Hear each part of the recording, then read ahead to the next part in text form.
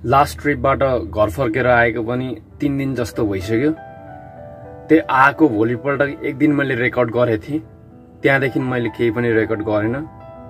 किन I am like exhausted about my work, the profession what I am doing, career factor.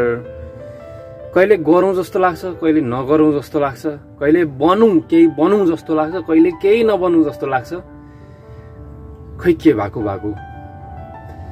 कुनै काम पक्रेर गर्यो भने पनि त्यसको कन्सिस्टेन्सी रहँदैन।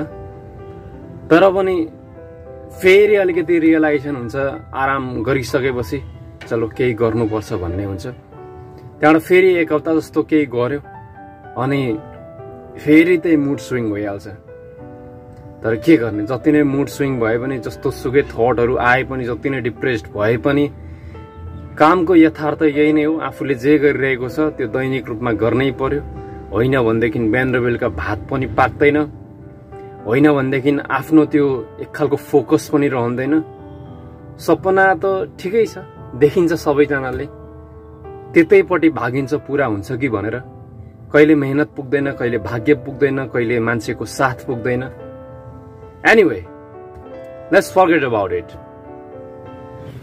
Hey guys, good morning and welcome back to the vlog. आज चाहिँ अलिक धेरै बजेको छ, लगभग 10:45 यानी कि 11 जस्तो बज्न लागेको छ। एब्सोल्युटली स्टार्टिङमै तपाईले मेरो कुरा सुनिहाल्नु भयो। I was kind of hopeless अनि मलाई त्यस्तो खासै काम गर्न केही मन लागिरहेको थिएन। त्यो कारणले गर्दा फेरि म 3 दिनदेखि ब्रेक लिएर बसिरहेको थिएँ। अब आफ्नो नित्य कर्म सुरु गरौँ। बिहानै अब फर्स्टमा खानासाना पकाएर खाने हो। पानी सानी छैन, म छिमेकीको घरबाट क्विकली पानी लिएर आउँछु। यहीँ नजिकै हो पानी चाहिँ, त्यति धेरै पर पर्दैन। जस्ट 50 मिटर जाने, पानी सानी भर्ने, लिएर आइदिने।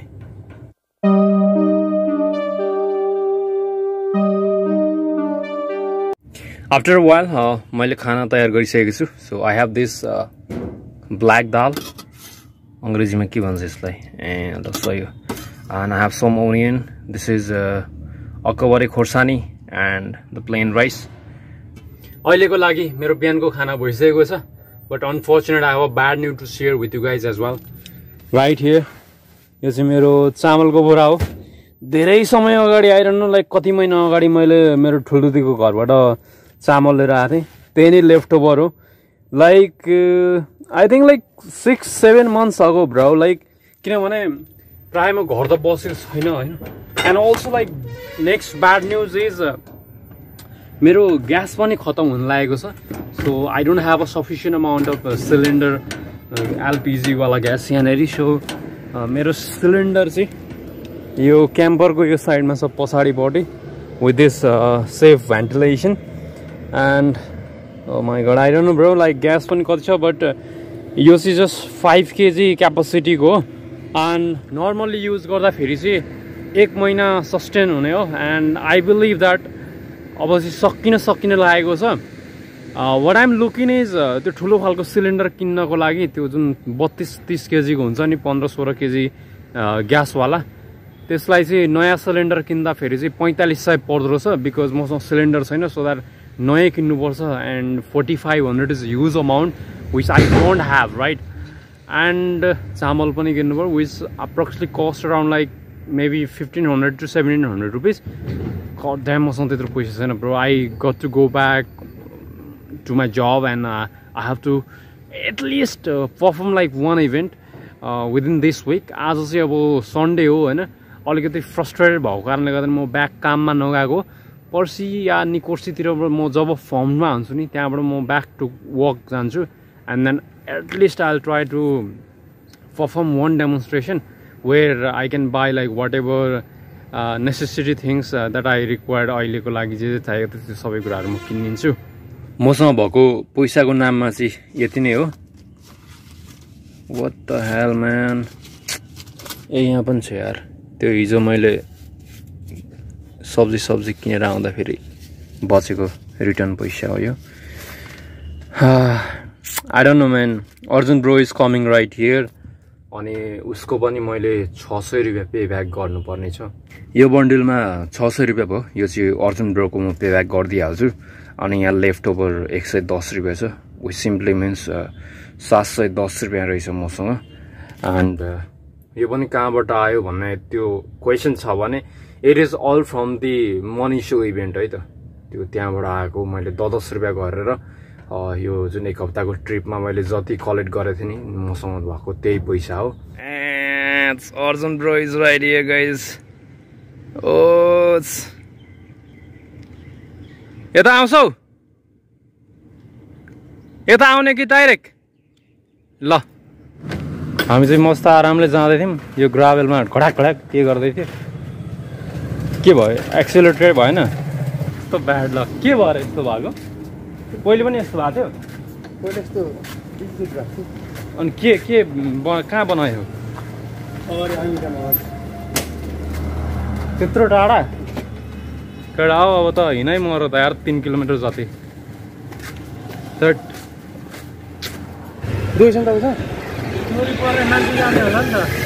पछाडि बसेर त भाइ यहाँ हालेर लिएर जाँदा नि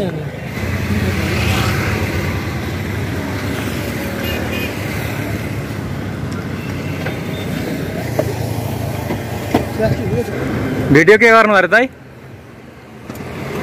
दाइ एकछिन बन्द गर न भने उचाल्न अलिक गाह्रो हो नि त।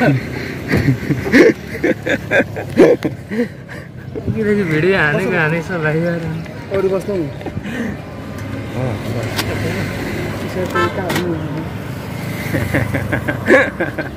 चार्ज सक्यो झट्टै अफ भयो क्या डाइरेक्ट।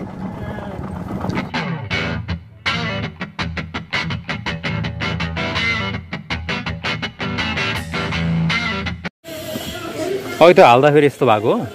होइन त त्यस्तै थियो। ए अहिले चाहिँ हामी यो ग्यारेजमा आइसकेको छौँ यहाँनिर। यहाँ हाम्रो ब्रोले यसको एक्सिलेटर चेक गर्दै हुनुहुन्छ। हामी यहाँ बसेको लगभग 3 घन्टा जस्तो भइसक्यो। अहिले चाहिँ बेलुका 3 बजिसक्यो। 12 बजी आएको, पानी पनि मस्त पर्न थाल्यो। अनि बिग्रेको चाहिँ के रहेछ भने एक्सिलेटर होइन, यो एउटा ब्याट्री नै बिग्रिएको रहेछ। ल हामी चाहिँ मस्त भिज्दै गइरहेको थियौँ। हल्का पानी परेको यता यो नालीतिर त पुरा खोला बग्दो रहेछ, उतातिर त पुरै बाटै ढाकिरहेको छ उतातिर। कहाँ? ल्या डुबाइदिएछ त म्या एकछिन ल हल्का देखाएर आउँछु। चुलो रेस्टुरेन्ट त लल सेट डुबाएछ त। अनि चुलो गयो अब। कति जति खर्च हुने भयो ब्रो तिम्रो? मेरो 5000 लगभग। त्यो साला सफारीवालाले नि 200 रुपियाँ माग्दै थियो यार, त्यति बोकेर लिएर आएको। म त कहाँमा बोकिदिन्छु अहिले। सरी कहाँ बोक्ने गाह्रो नभएर अब कि कहाँमा बोकेर ल्याइदिन्छु। ल हामी चाहिँ अहिले घर आइपुग्यौँ। सब भिजेर ल्याङरुङ। मेरो यहाँ चस्मा सब भिजाएर ला गर्दै आएको त नयाँ साला टाउको चाहिँ पुसिदिएँ मैले होइन। सही यता यो चाहिँ भेस्ट पुरै भिजेछ, यो पनि चिसै छ। अस्ति नै ट्रिप जानुभन्दा अगाडि अर्जुन ब्रोले होस्ट गराएको थियो। अनि कहाँबाट 400 को स्टोरमा गएर हामीले यो देखेको थियो। लिटरली अनएक्सपेक्टेड होइन। यो 400 रुपियाँको स्टोर यहाँनिर भेट्यो। Then I don't know bro, I got this orange varsity, so I have to pair up with my orange trousers, so 600 rupees ma किनिदिहाल्नु पर्यो यसलाई।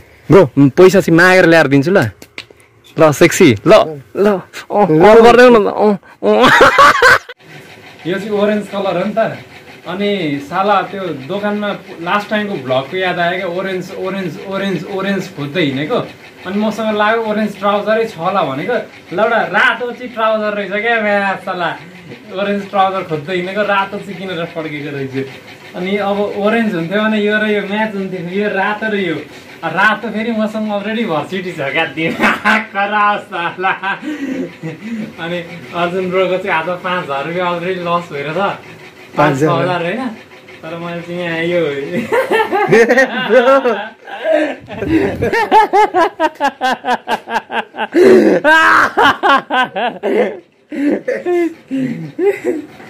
ले गन न मुला ल्याउन हाँस्छ न गड्डी होइन 10-10को लिएर हाते 50 न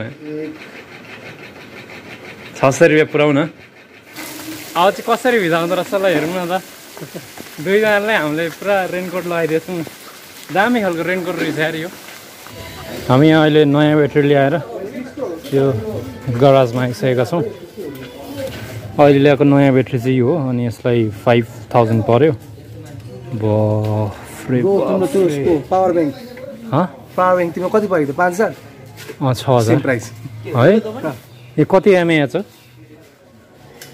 यो त खतरा होला नि है पावर ब्याङ्क भन्दा त कति एमएएच हो यो एमएएच भनेको 1 एम्पियरमा 1000 एमएएच हुन्छ यो कति एम्पियर हो 20 एम्पियर ए 20000 मात्रै हो यो 20000 एमएएच 20000 एमएएच 12 भोल्टमा दिउँसो 12 बजी बिग्रेको अहिले चाहिँ 6 बजिसक्यो लिटरली लगभग 7 घन्टा जस्तो लाग्यो यसलाई रिपेयर गर्नलाई एन्ड फाइनल्ली बनिसकेको छ this is the oldest one right here almost कति 5500 को खर्च भयो नि आम्बो कति दिनको कमाइ अरे एक हप्ताको है आम्बो साझा गाडी बस्नु पाइयो अहिलेदेखि हिँडेर कति तिम्रो रेन्ट कभर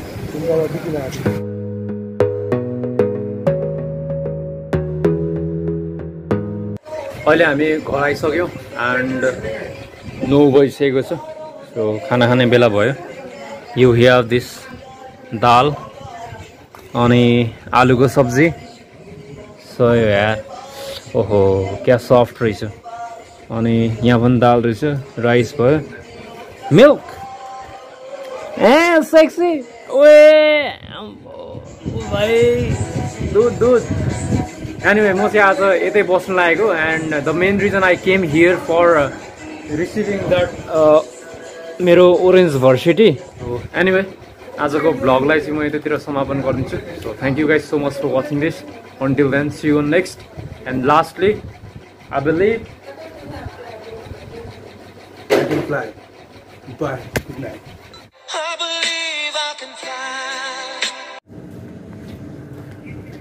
यो आन्टीको र मेरो चस्मा एउटै रहेछ